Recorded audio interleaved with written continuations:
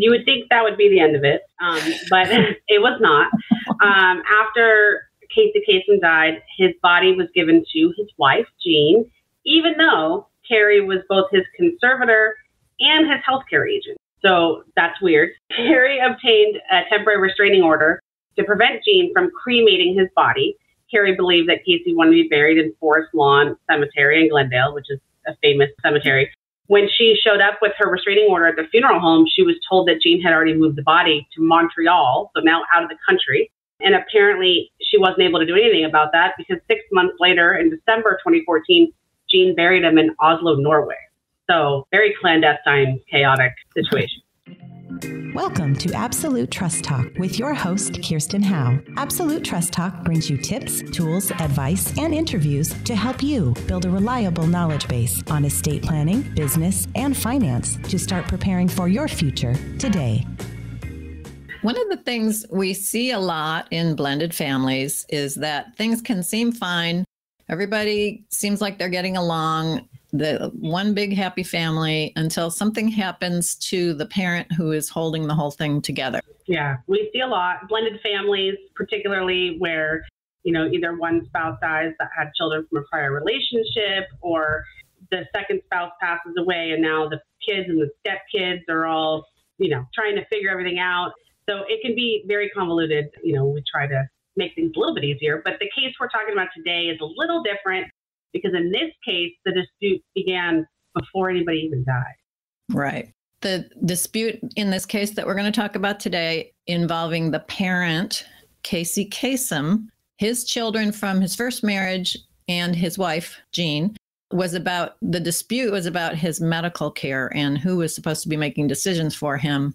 And there's some new legislation in California that became effective just this year that might have changed the outcome for this family in some ways. And we have written about this legislation, but we thought it'd be interesting to talk about it on the podcast together with this Casey Kasem case. So hello, everyone, and welcome to Absolute Trust Talk. I'm Kirsten Howe. I'm here with Madison Gunn, and we're very glad to have you here today as we launch into a discussion about the Casey Kasem case. First, we're going to lay out the facts that are relevant for our conversation today, and then we're going to discuss, as I said, the new legislation. And finally, we'll talk a little bit about how this new legislation might have been applied to that case if it happened today. Madison, you want to start walking us through the facts? Yeah. So Casey Kasem, for anybody younger than me as a geriatric millennial, I'll just assume everybody my age or older knows who Casey Kasem is. But he was an actor, a disc jockey, best known for his syndicated radio countdown show, American Top 40. He also played Shaggy in Scooby-Doo for all of us Saturday morning cartoonists. He had 3 children from his first marriage, Michael, Julie, and Carrie. And he had been married to his second wife, Jean, since 1980. So it wasn't like, a quick new young marriage. And they actually had a daughter together named Liberty. Right. Okay. So they had been married since 1980. The story that we're focused on starts in 2013. So 33 years married. One of Casey's older daughters in 2013 announced to the public that Casey had been diagnosed with Parkinson's about 6 years earlier. Later, they changed that to Lewy Body Dementia, not Parkinson's. Those two illnesses can look similar, especially in the early phases. It's not clear. What happened to Robin Williams. Right, exactly. That was the same scenario. Yeah. Exactly. So it's not really clear, at least to me, from what we've been able to find out about what the family situation was like before 2013. Were they all getting along? Was there a lot of anger, hostility, suspicion? I don't know. But what we do know is that in 2013, his 3 older children started complaining that Jean, the wife, was keeping them away from Casey. She was not allowing them to see their dad. And things escalated to the point that one of the daughters, Julie, actually petitioned the court to be appointed his conservator. That petition was denied in November of 2013. And it's important to note that this is only regarding healthcare. They're not fighting over dad's money. They're not trying to be conservator over dad's money or estate. So it's just about healthcare decisions and the power to grant visitation. And the timing gets a little weird and interesting. In May 2014, Casey's other daughter, Carrie, was granted a temporary conservatorship over him. And the temporary conservatorship is usually the first step, like it's an immediate. You have to prove all these facts to show that it's an emergency, essentially, before a permanent conservatorship is granted. And they could be granted, they're, like I said, emergency very quickly without all the traditional process required for a permanent conservatorship. So they can be done on pretty short notice. You still have to notice everybody, but the timing is not as long, really so people don't have as much time to respond. So Carrie got her temporary conservatorship granted May 12th, 2014, but the stepmom, or Casey's wife, Jean had checked Casey out of a nursing home he was living in Santa Monica on May 7th. So the petition might have been a response to her taking him out of the skilled nursing facility. And it was reported that she just unhooked him from his machines and drove him away in an SUV in the middle of the night. Like at 2 a.m., get him out. So in opposing the conservatorship, Jean had said that Casey was out of the country, presumably so the court wouldn't have jurisdiction over him. Basically, she lied to the court as to the whereabouts of her spouse. And this caused the judge to order an investigation, and they found him in Washington State in a hospital, and the judge ordered Jean to give Carrie his passport so she couldn't get him out of the country. And there is evidence that Jean had moved him around quite a bit, to Nevada, back to California, finally to Washington, and in her car, not in an ambulance or an air ambulance or any type of medical transportation. And he should have been in a skilled nursing facility. They ended up finding him in a friend's house in the state of Washington. Right. So then they have located him, and in June, the court-appointed attorney reported back on his status to the judge here in California.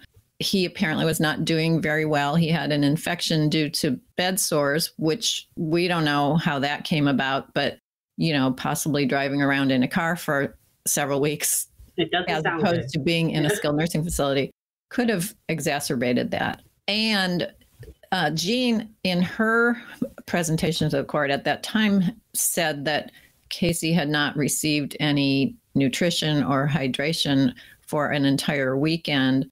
That was Carrie's decision as his conservator. She had been appointed conservator, so, all the care decisions now fall on her. And she explained to the judge, well, the judge ordered nutrition and hydration, but then Carrie explained to the judge, I did that on doctor's orders and also in keeping with my father's previously expressed wishes, that I don't want artificial nutrition. I don't want that. If I'm about to die, don't do that.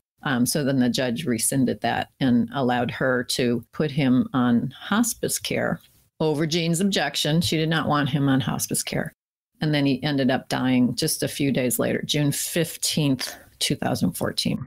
You would think that would be the end of it, but it was not. After Casey Kasem died, his body was given to his wife, Jean, even though Carrie was both his conservator and his healthcare agent. So that's weird. Carrie obtained a temporary restraining order to prevent Jean from cremating his body. Carrie believed that Casey wanted to be buried in Forest Lawn Cemetery in Glendale, which is a famous cemetery. When she showed up with her restraining order at the funeral home, she was told that Jean had already moved the body to Montreal, so now out of the country. And apparently she wasn't able to do anything about that because 6 months later, in December 2014, Jean buried him in Oslo, Norway. So very clandestine, chaotic situation. Right. And just for the record, Jean is Norwegian. I think she was born in Norway. It wasn't like she just chose, closed her eyes and picked a spot on the map.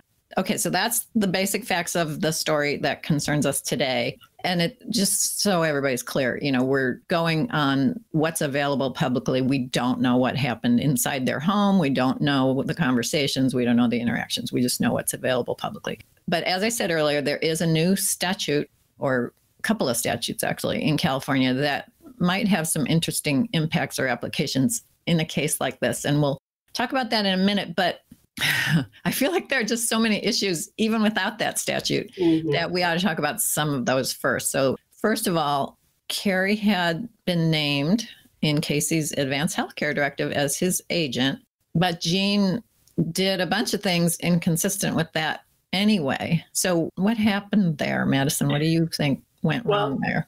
She she could. Medical professionals, hospitals, doctors, they're often willing just to deal with the spouse and allow the spouse to make decisions if there's no documentation. We don't have any facts stating that healthcare directive was on file with those doctors or hospitals. And typically, they just want somebody to sign off on the decision. They just want, to be able to pass that on to somebody else to make the decision. They're not too worried about who it is as long as it's a family member, and in this case, a spouse. So that's probably what happened here. Casey had a healthcare directive, but they didn't know about it. And because why would Jean provide a healthcare directive that names Carrie if she wants to make decisions for him? Right. It's very likely that the facility in Santa Monica did not know that there was a healthcare directive out there. And so they just were doing the best they could. His wife shows up. She seems to be taking good care of him. She's worried about him. They let her drive the bus. Yeah. And this was 10 years ago. There probably weren't comprehensive electronic medical records like there are now. Like we have now. Yeah, that's very true. Okay. And so he had a healthcare directive. We are constantly expounding on the value of planning for your own incapacity and having a healthcare directive as part of that. And we do that in order to avoid this kind of thing, in order to prevent families from having to go through that conservatorship route, which this family actually had to do. And so one thing to say here is that sometimes even all of the planning in the world isn't going to keep the family out of court. So sometimes what we have to do, even though someone has a power of attorney, has a healthcare directive, has a living trust, we have to do a conservatorship anyway because they are doing things that are harmful to themselves, like writing big checks to charity and giving all their money away when they really can't, to charity, in quotation marks, when they really can't afford that. And so a conservatorship is an appropriate way to take their ability to write those checks away from them. And it's done to protect them. But in this case, we don't know why the judge granted Carrie the conservatorship, but it looks like you could infer that it was out of concern for his health and possibly in response to what Jean did and just scooping him up out of the nursing home and putting him in a car and driving away, that the judge might have thought that I need to protect him from that kind of behavior.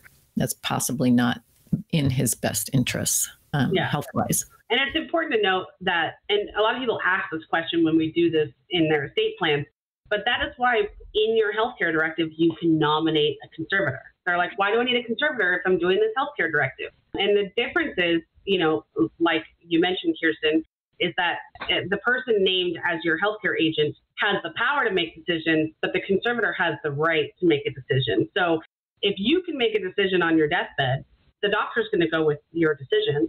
And if your decision is to let your spouse that's not your healthcare agent make decisions, that let's say, if that were the case, they'll allow it if they deem that you have the capacity to say that.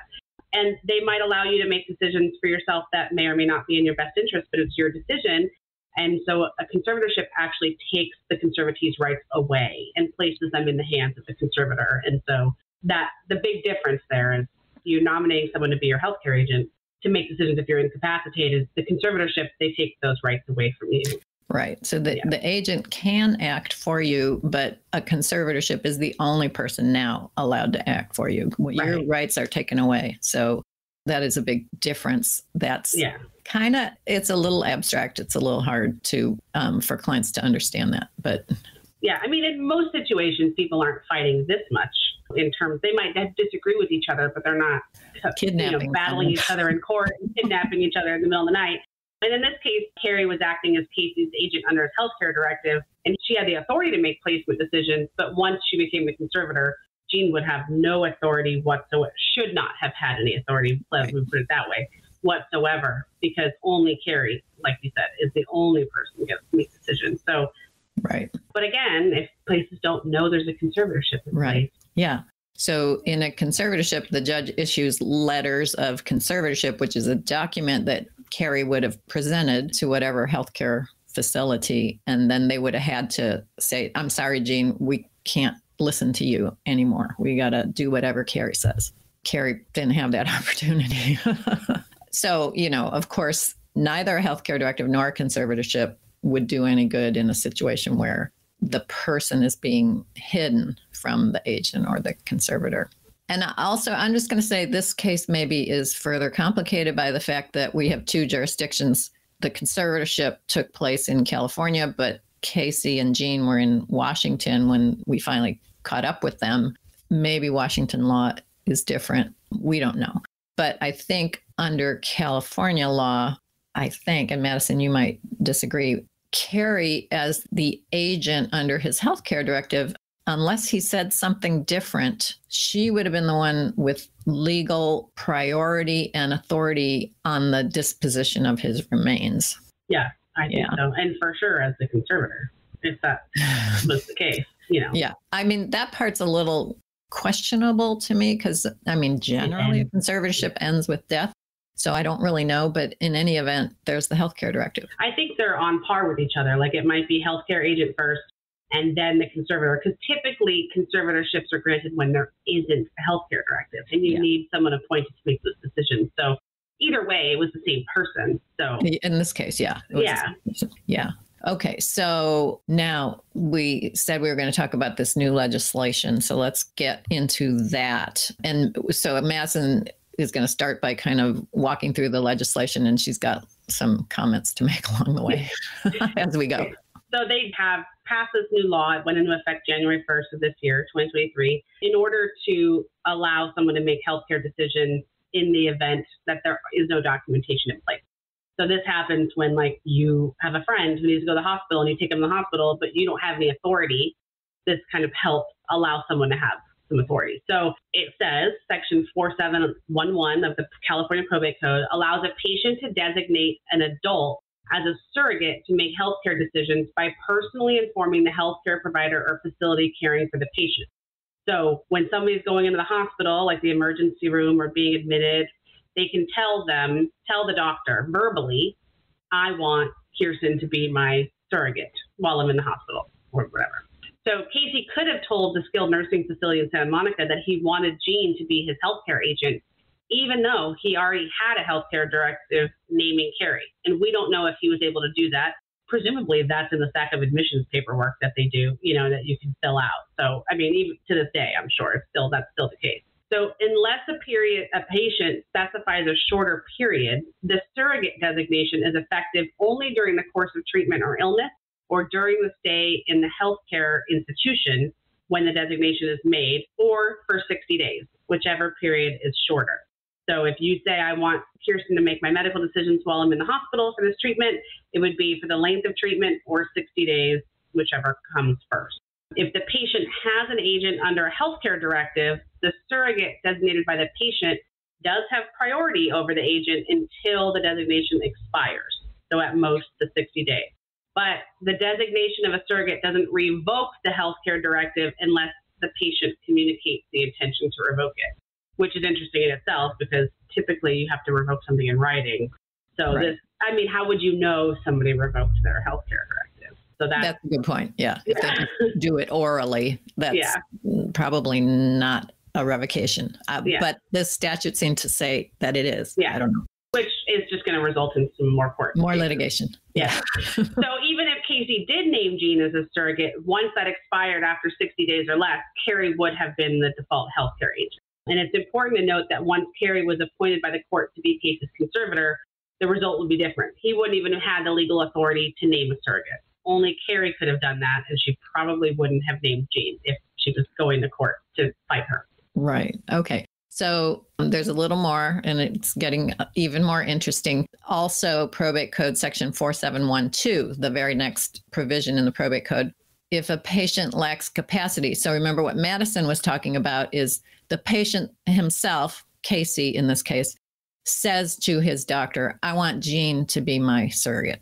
But if he didn't have capacity, if the patient lacks capacity, then they lay out a hierarchy for who gets to make medical decisions. And number one is the patient's surrogate that they named previously. So if Casey had capacity, named Jean to be the surrogate while he's in the facility and then loses capacity, the facility still is going to honor that surrogacy as long as it exists. Second choice is the patient's agent under a healthcare directive. Third choice is a conservator, if the conservator has that power. So like I said, I think that means that if Casey had named Jean while he had capacity, but then lost capacity, and before Carrie was appointed conservator, Jean would have been the one in charge until the authority expired, which would have been at most 60 days. Yeah. And it's important to note, even though the conservator is listed last on that priority list, if he had already been conserved prior to the hospitalization, that is essentially being deemed as incapacitated. So he wouldn't have been able to nominate anybody as a surrogate. He would have not had that right. Right. It's really interesting and sort of difficult for people to wrap their minds around that a conservator takes all the rights away.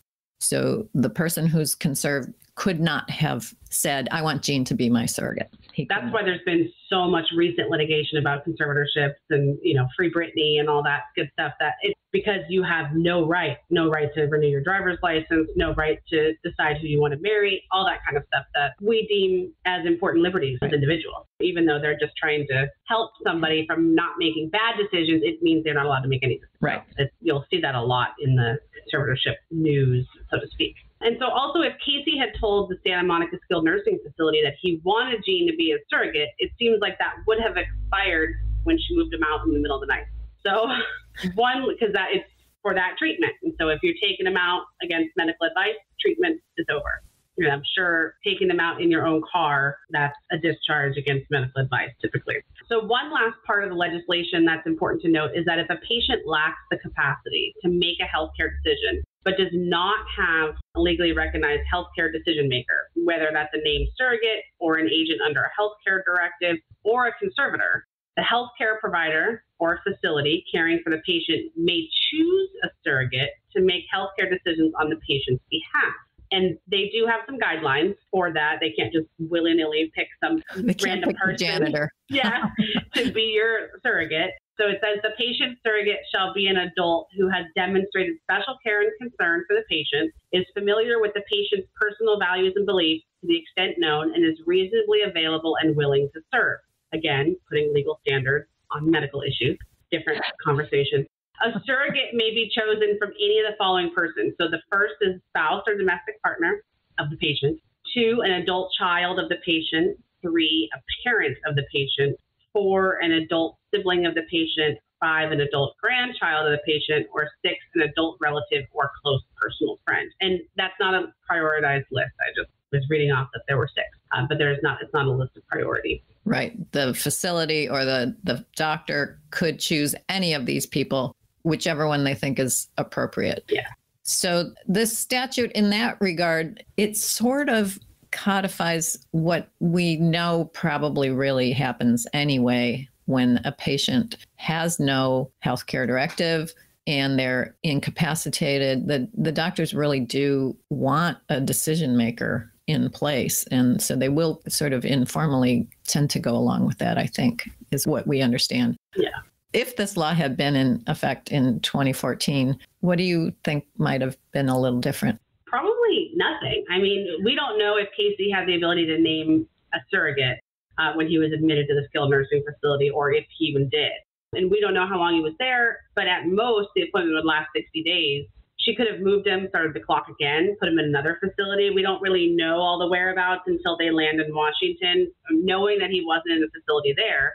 And if she was the only one who knew where he was, the medical staff would just go along with that. I mean, That's the thing, is the statute would just validate what the staff would have done anyways. And maybe the statute is just there to protect the medical staff more than it is to protect individuals getting care.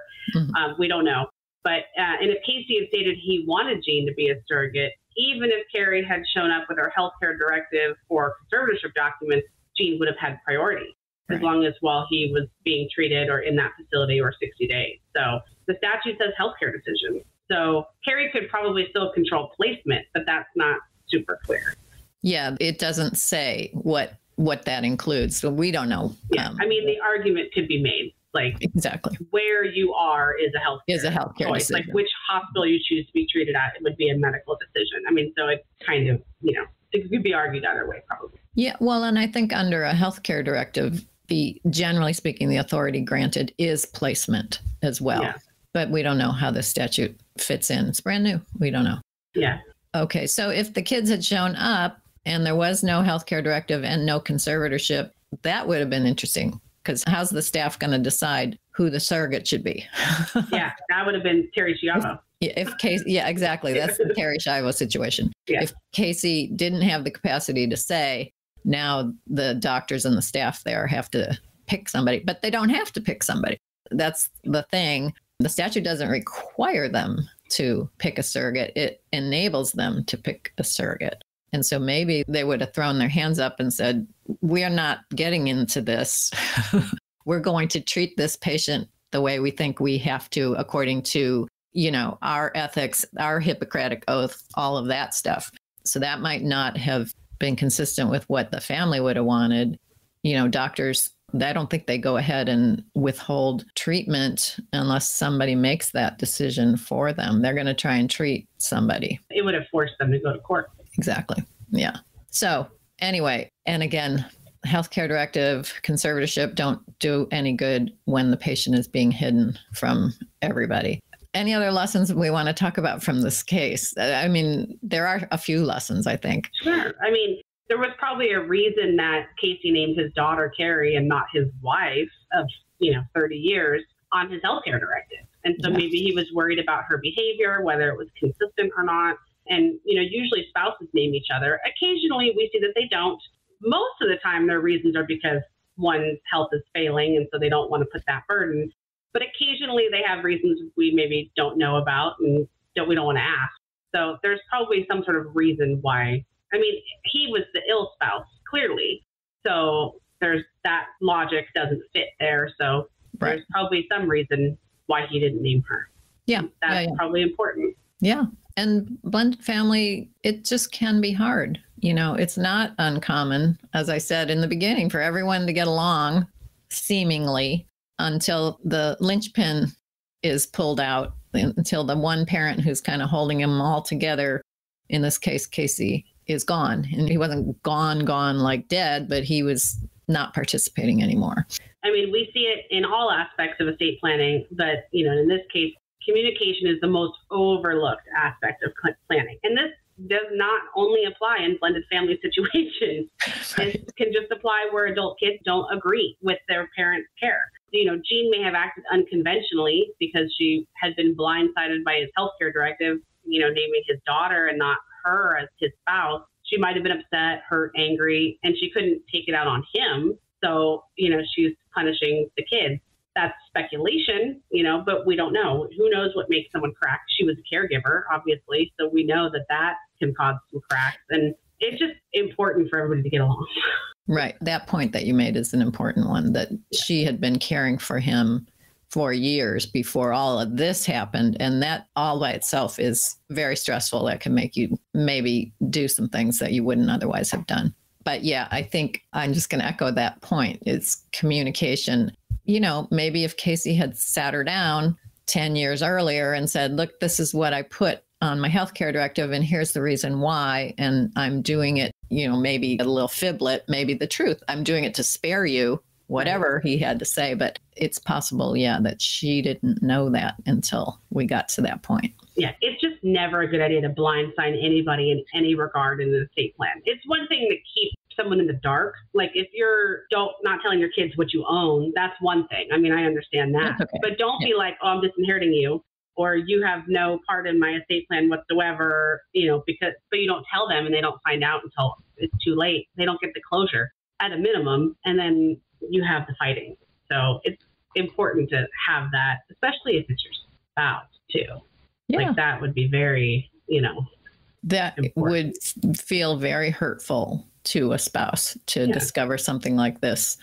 And it's not like she was wife number 5 and they've been married for 6 months. It's not like that type of situation. They've been married for 30 plus years. Yeah, exactly. Okay, I'm going to look at questions from the audience. Okay. Would Carrie, the conservator, have legal authority in Washington to move Casey to another facility? Maybe. It depends. It depends. It depends. We don't know what the laws are in Washington. Most likely, if the court in California had established jurisdiction over Casey, then the state of Washington would have allowed her. They would have, what do you want to call it? approved. They would have honored it. Yeah, the conservatorship. I mean, so, that's the general law in our country is the states honor the laws and the rulings and the court orders of other states, unless there's some reason why they shouldn't.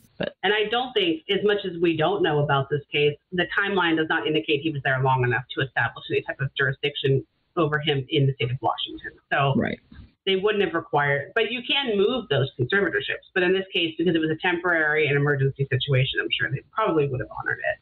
Would be my best guess. Yeah, I agree with you. Okay, another question. Would any of the people with legal authority have the power to keep the other family members away from Casey?